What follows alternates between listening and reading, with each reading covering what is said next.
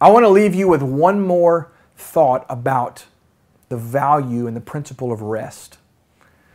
We've talked about walking away from a strife mindset, a performance mindset, a doing mindset, and getting in the rest of God.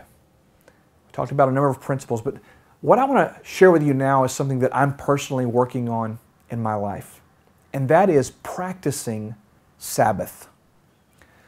There's a lot of books written on the subject. A lot of people have differing opinions, that a Sabbath is a certain day of the week, and I'm not going to get into the logistics of that with you right now. I want to talk about the principle of rest, because that's what Sabbath is.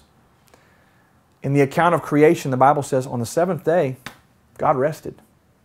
He said, everything I've done is good, and today I'm unplugged. I'm not lifting a finger to do anything. I'm resting. And in my life, I've been challenged by the Lord to pursue this principle, this discipline really, of Sabbath.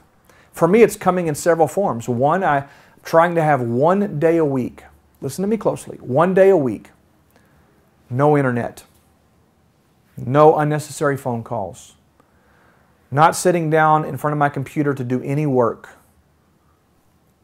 Not really focusing on studying or creating new content or doing any of that. Just a day where it's a day of rest, a day with family, a day with people that I love and care about, a day of unplugging from life and just allowing myself to find that center again, which it's the rest of God.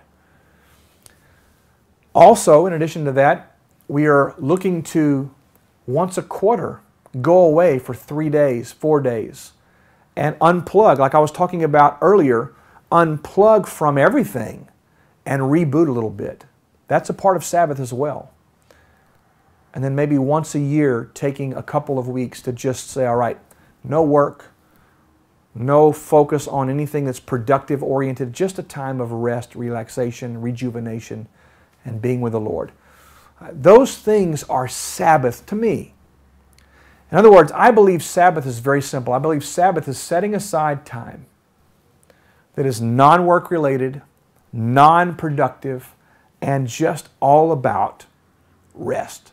Resting your mind, resting your spirit, resting your heart, resting your emotions, resting your hands, resting your feet. Just rejuvenating in the presence of God.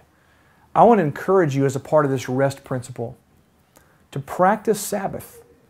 Find 1 day a week. Maybe even you start by having 1 day a month. Say, all right, on this day on my calendar, this is a day where I have no appointments, no extra work, no extra things I'm doing. I'm just going to rest that day.